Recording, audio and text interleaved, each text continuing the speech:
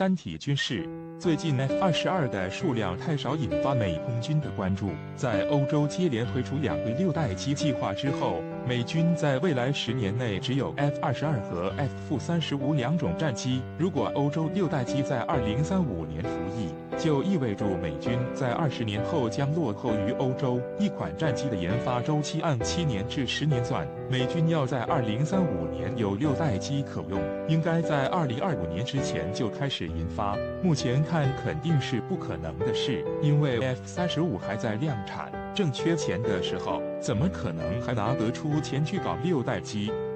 而且美空军也根本没有相关的研发计划，连个 PPT 都没有。如何进行研发？就拿生产商来说，洛马正在生产 F-35，忙得不可开交；波音还有加油机项目，超级大黄蜂战机在维持；诺德公司全力搞 B-21，根本没有额外的精力去搞6代机。于是有人提出恢复 F-22的生产，并且对 F-22进行升级，然后进行量产，这似乎是一个办法。从提出者的角度看， F-22升级版有望从2025年开始生产，至少在2035年之后还不至于被6代机拉大差距。根据美空军的需求，全制空行战机的数量需求在500至600架，加上现有的6个中队 F-22，还需要再造至少300架，每架 F-22要平摊重启生产线的费用，单价可能高达3亿美元以上。300架升级版 F-22需要900亿以上的资金，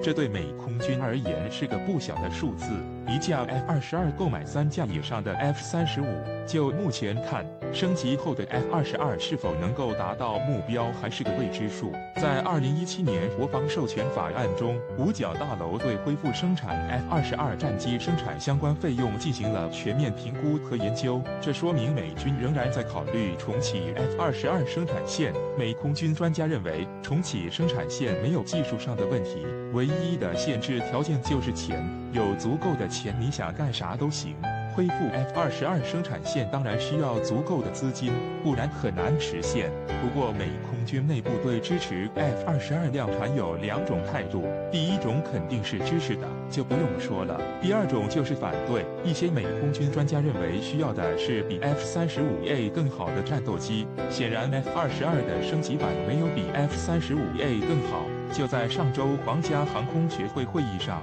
F-35项目经理克里斯多弗·波格丹中将透露，恢复 F-22生产的最大问题就是经济上承受不了。F-22的运行成本非常高，美国空军也深知这一点。美空军战机运行成本和性能系统中就有相关的数据，每个飞行小时的成本非常高，还不如重新研发。